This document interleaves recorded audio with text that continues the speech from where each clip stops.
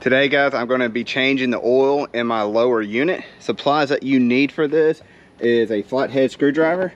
You need a flathead screwdriver, you need an Allen wrench, you need a pump. Right here, you can get these at West Marine, Amazon, and you need 2 quarts of gear case lube HD. And the first thing you want to do is to take your Allen wrench and come over here and take the cover off right here. And so there's 2 drain plugs, and the lower one is behind this cover, and you have to come on this side and use the Allen wrench to unscrew it. And what it's going to do is it's going to expose the screw like this one down here. So let's do that real quick and take off the cover.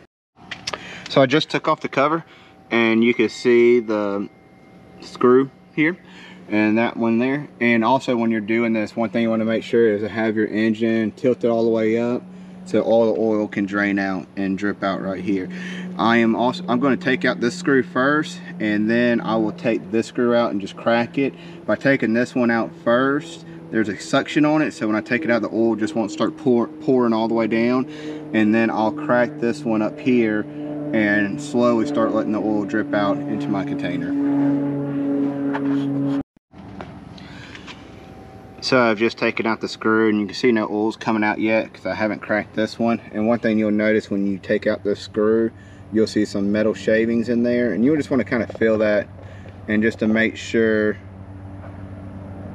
there's no big parts, that it's like almost like super fine. If you have big chunks of metal that's in there, then you probably need to take it to a professional Yamaha dealership because you probably have some problems going on. But you can see that's really smooth. There's really nothing to worry about right there. All right, I'm going to crack this screw right here. Sorry about that, the helicopter coming here is really loud. And also, you want to replace that gasket here too. All right, and you'll see this might get messy because I don't have another hand to move the bottle as needed, and so I'm just going to crack this, and the oil is going to start dripping out.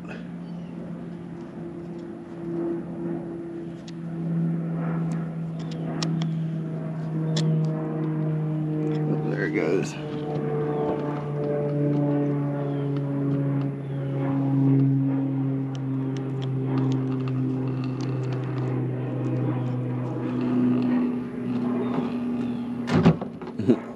It's kind of hard to do it while trying to film at the same time.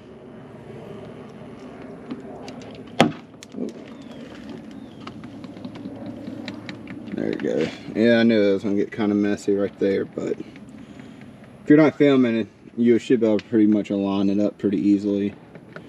But it looks pretty clean, so that's a good sign. It's not too dirty. If you buy a boat and the lower unit hasn't been changed in a while, this will smell really bad, and it'll be a very dark color. I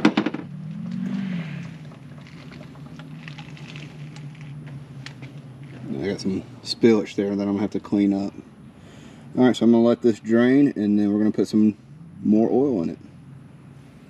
So I got my mess all cleaned up here. It's still dripping a little bit, but I put down my rag so it doesn't mess up our concrete.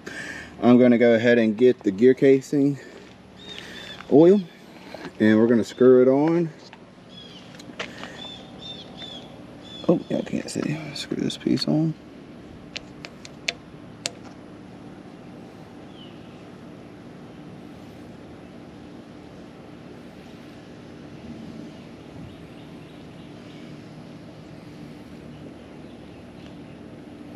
It's actually easier to do this if you didn't leave the bottle on, but I'm making it work right now. Alright, so when you're doing this part, you want to tilt the engine back down. And the reason why you tilt the engine back down is because you want to make sure that this part is pretty much vertical, so you can fill it all the way up. So we're tilting the engine all the way back down. There you go. And we're gonna just start pumping. And once it's completely full, you'll start to see oil come out up here.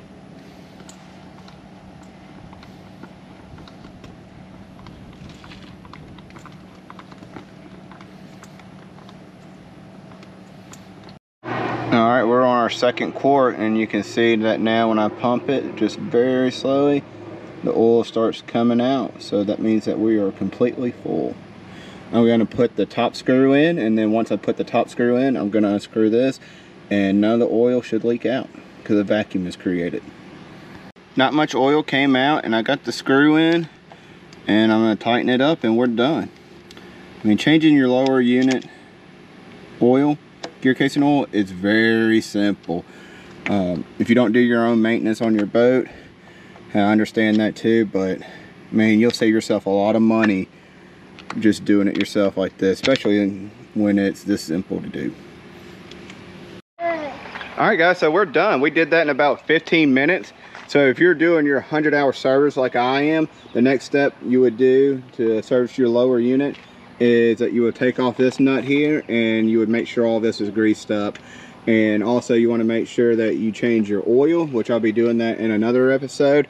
It is probably even easier than changing your lower unit oil. Changing the oil in the main engine is super simple. Also, you're going to change out your spark plugs. You're also going to do your small fuel water separator, and then your big fuel water separator here too. I'll be showing that in a separate video, but I hope you guys enjoyed this video, and if you're looking at changing your own oil in your lower unit, hopefully this helps you out.